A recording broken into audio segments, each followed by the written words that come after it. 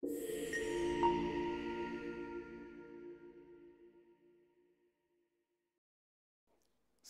and now the official welcome to the Limits to Growth, Sustainability and the Circular Economy.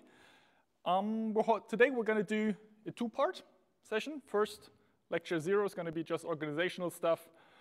What's the course about? Exercises, lecture schedule, how to submit exercises. Then the most common question, what about the exam, and some other stuff. And then we'll do a cut. Next video recording is going to be the actual first introductory lecture. And then you're done for today.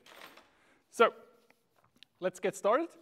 One organizational thing right in the beginning. When we record, we can answer questions, but usually most people don't want to be on the recording asking questions, so try to write them down, and then at some point we'll cut off the recording and you can ask all kinds of questions without being scared of ending up on YouTube, because this is where we're going to upload our videos. So if you're fine with being on YouTube for all eternity, ask questions during the lecture. If you would like to avoid that, write them down. We'll always have time to answer questions. Good. So first and foremost, all our stuff that we produce here is open source. So you will find all the material always on GitHub. You can run away with it, use it to do whatever you like with it. That also is true for the videos. So we always have this disclaimer here. Who is we, or the team that is involved in this specific course, because we're way more people in the research group, but the specific team is myself. I'm running the research group. Anand, the magician in the background. If something doesn't work, usually Anand has a solution, and Nelly just joined us this semester. She will be your first contact person regarding exercises, any course questions. She will also send you regular reminders about sessions that will happen here in person, some of them online, and so on and so on. So whenever you have a question, Nelly will be the first person, and if Nelly cannot answer that question, I'm still there. So that's the team. What's the group? The group is the Emerging Technologies for the Circular Economy group, where we do mostly research at the intersection of sustainability and IT. So how can we how can we use the tool of computer science to hammer down any sustainability problems? Sometimes the answer is we cannot, and we should just shut all this stuff down, because AI is not the solution to every sustainability problem, but we'll get to that later. We also do like general circular economy research. How can we use resources as efficient as possible and as long as possible? And then we also have like some topics revolving around self-organized system, decentralized system, distributed system, so more the computer science stuff that you might expect from a research group in the computer science department. What other courses are we offering? Requirements engineering. That's probably for most of you that are now in the bachelor, a course that you will not cover until your master degree, but we also offer this in parallel now. And in the summer semester, we have the course Emerging Technologies for the Circular Economy, which is essentially intersection of IT and sustainability. So we'll look at different IT concepts like IoT, and now for the next iteration, some new concepts. How can we use them to do something in a more sustainable way? But this being our flagship course, this being our most important course, and this is why you're here. If you want to get some more information, there's a website, etce-lab.com or .de. You can also click via the slides there. We also have some short videos from the past that you can watch. They're in German, unfortunately, but they're mostly for procrastination reasons there. If you want to join us, if you're looking for a job, if you would like to convince me that I should hire you, write me an email and give a good reason why you would like to work for us and with us. Or if you're just looking for a thesis or a project topic, you can also find a guide on how to apply on our website. And now, going a little bit away from the boring stuff, what's this course about? You might have heard or read when you applied to this university or when you took other courses here that TU Clausthal has this overarching research theme of a circular economy and promoting sustainability. But for whatever reason, no one really thought about implementing a foundational course regarding that topic. There are super high-end advanced master courses about specific polymers and their role in the circular economy and how you can keep them as long as possible or how to most efficiently recycle them. But for whatever reason, no one really thought about teaching the basics, like what is the circular economy? most people have some kind of association with Kreislaufwirtschaft in German or circular economy about, there's something about recycling and getting stuff back, because recycling is usually how you get stuff back. But no one really teaches what the basics are. Or going down even further, what is climate change? Like, how would you define climate change? If I now start pointing my finger at different people and ask you to define climate change and the difference between climate and weather, or how you would define sustainability, there might be some rough answers, but I probably won't get a proper definition out of most of you. And this is pretty much the first part that we're going to cover in this course, getting this terminology straight, so that once you graduate here, you can have a proper discussion about this and not getting into this weird greenwashing discussions where people throw in the argument of more sustainability, but in the end it's doing more harm than good to the society and to our planet. Then we'll also go to the circular economy. What is a circular economy? What's good about a circular economy? But then also doing something that's not very popular at this university. What's bad about a circular economy? Where is it not sufficient? Where does it not solve the challenges and problems that we have? And then we go into other parts beyond that topic, looking at technology solutions, but also how society might have to adapt and change. And since we're computer scientists, we like to solve those problems using technology, and that sometimes works, sometimes it doesn't.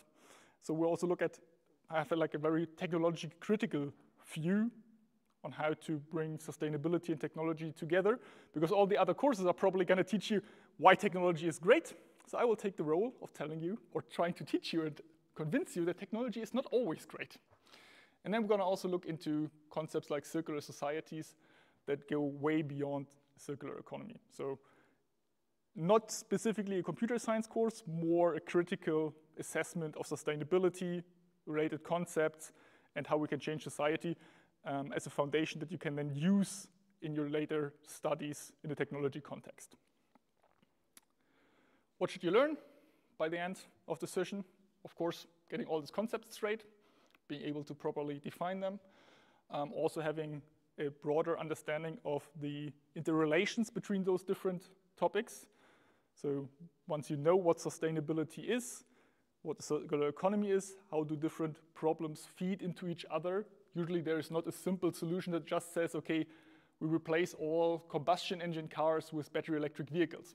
It's a very linear thought process that's very nice, that works for tabloid papers, but usually it's more complicated so that you understand these different interconnections between different problems, and that you can also make recommendations or decisions from different perspectives on those problems. Lecture plan. Today, org and introduction is already announced. So today, going to be like a rough overview lecture, motivating the topic a little bit. And then in the next 2 lectures, we'll talk about specific challenges before we then start getting into the actual content. We'll look at some political aspects before we then go to planetary boundaries, assessing boundaries and assessing the environmental damage and goods that certain things can do via life cycle assessments.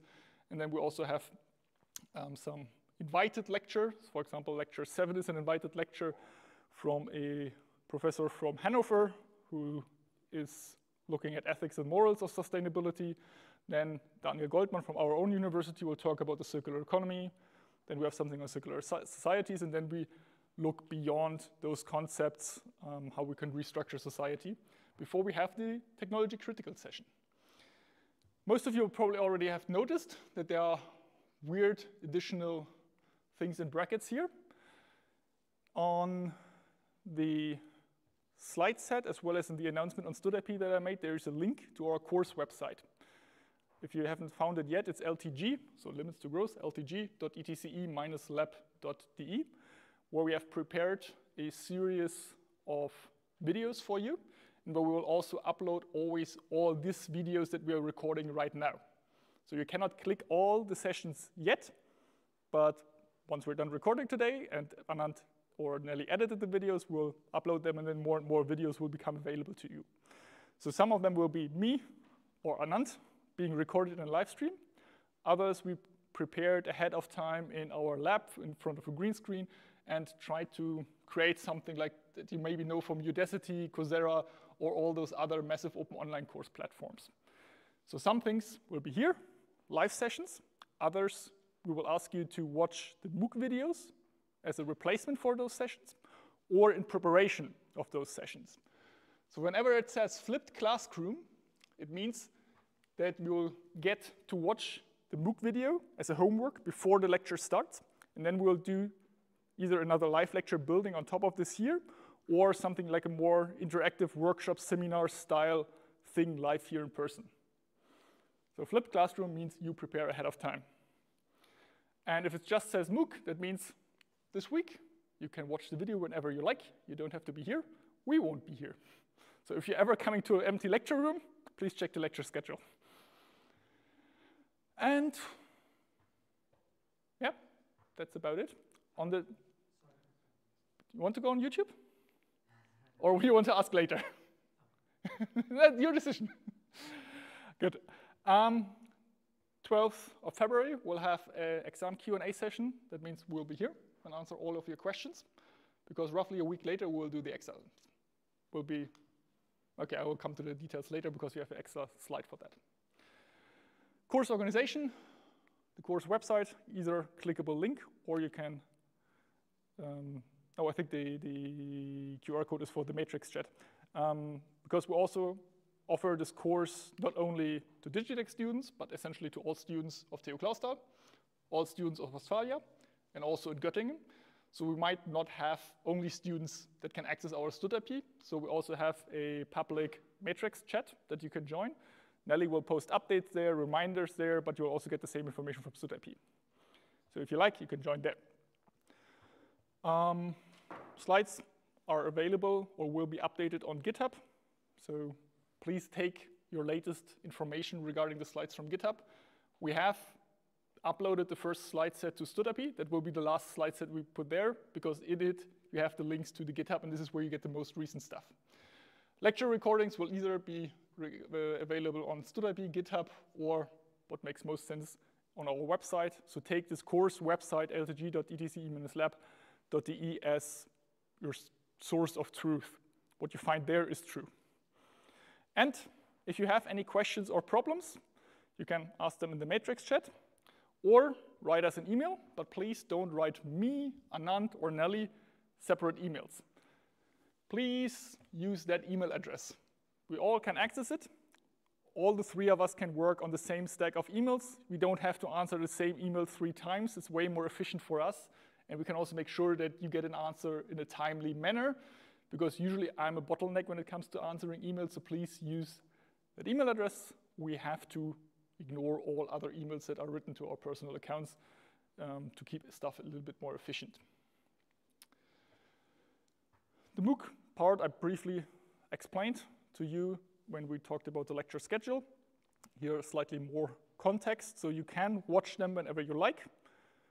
You can also repeat the quizzes contained in there as often as you like. There is no way for us to connect the results of the quiz with your performance, because this is a website that doesn't store any information. So use it to understand where you are standing. Did you understand the topic? Is there something maybe missing that you need to ask, or where you need to re-watch something? Usually we have something like a pre-recorded lectures there, divided into nice pieces, so it's not 90 minutes one of us talking, but rather like 10 to 20-minute pieces usually, and then there's like some surrounding extra text, further resources, a quiz, and other parts. And you can watch them whenever you like. And as an important disclaimer, it's still a work in progress. We're continuously developing this course. Last year it looked different than it does look now, and next year there will be a further iteration, so let us know what works well and what doesn't work. Like, does this concept itself make sense to you? Does it help you to study? Is it a pain in the ass? Would you like to be here in person at all times?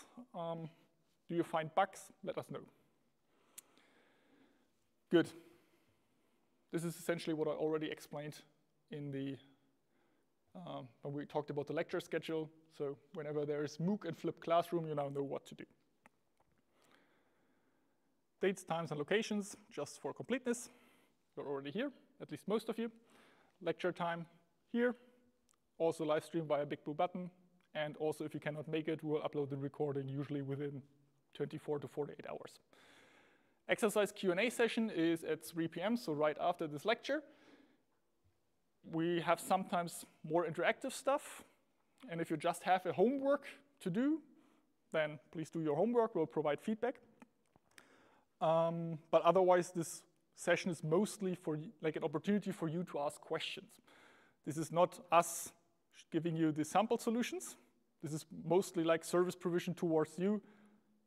Where do you need help? What did you not understand? Do you need a different example? Do you have problems with the exercises?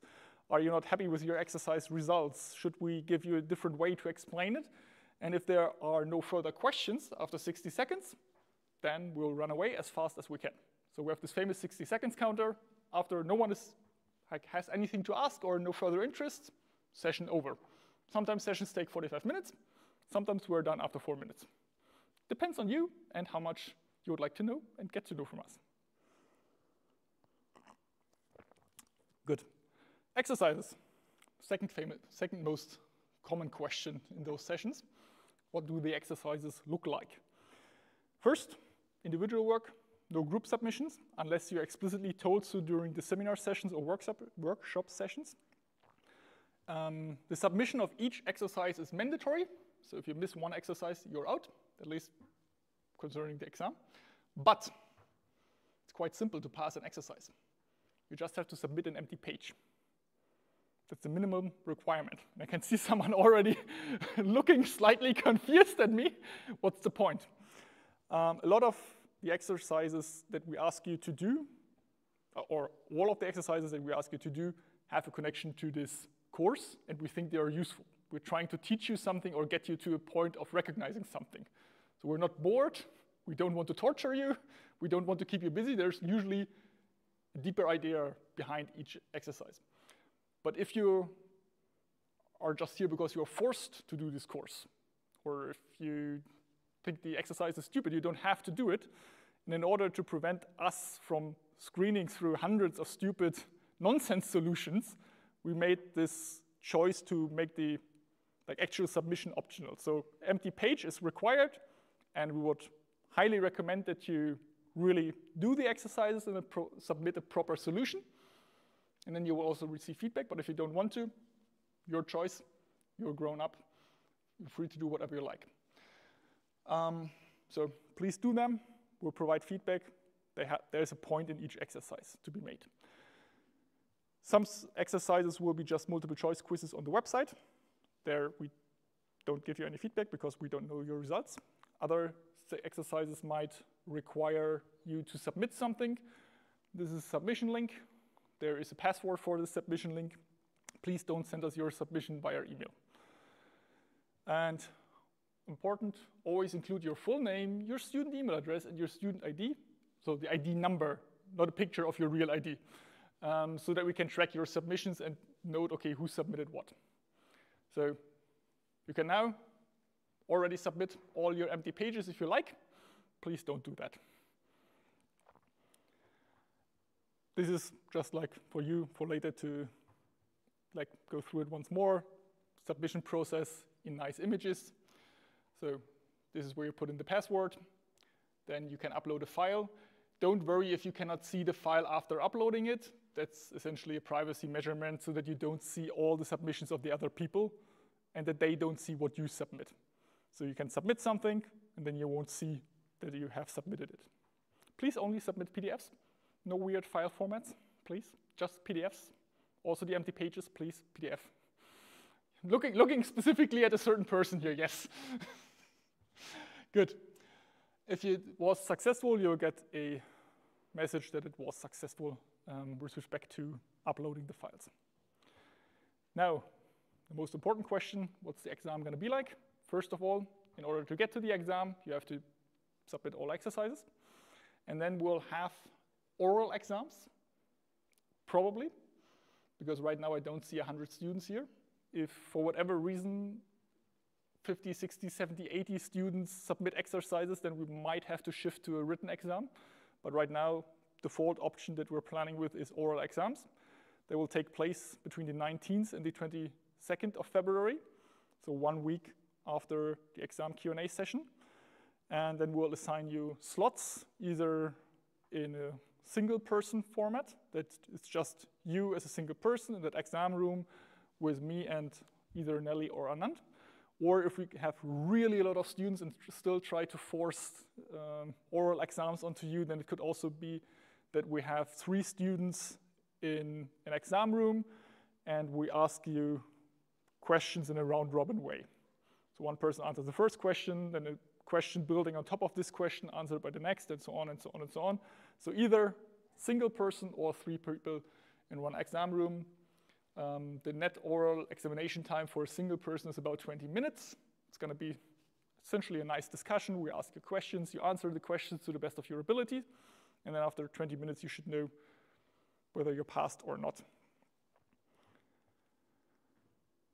For some of our external students, so not Digitech students, but students maybe from Göttingen, we had this problem before that there was some kind of confusion whether you need to register as a guest student to participate in the exam. You don't have to, and therefore you also don't have to pay the $50 to register as a guest student. Just do the exam with us. We'll give you a signed certificate or form or whatever your examination office needs in order to get the credits transferred to you so that you can use it in any way you like. Just let us know what you need from your examination office, because the requirements from the philosophy department in Göttingen are different from the one of the computer science department, and so on and so on. So please don't register as guest students. Another org note, we have some slides that have this self-study star in the right upper corner. This is material that is not relevant or not mandatory for the exam, but we thought it's still interesting stuff that we would like to include, or at least give you access to, but it didn't make it into the full lecture. You don't have to know that stuff in the exam, but of course it's a nice way to impress us and gather some extra points during the exam or make up for some other mistakes. So purely optional stuff that might be interesting. We also have compiled a literature list, some being more on the popular, like in terms of, not popular in terms of famous, but not scientific literature, so that you don't have to read papers all the time. So some of them are like more really nice and easily written books. Others are more scientific, others being a little bit provocative. You don't have to read any of those books. You don't have to buy any of those books. This is just in case you're interested in certain topics and would like to read more. Those are just some recommendations or some suggestions. Some more. There are also further resources like the climate universities and specific talks for different topics. We'll sprinkle some of those in at the end of most slide sets, then specific to the particular topic, so that if you liked it or if you're interested, you can go further and deeper.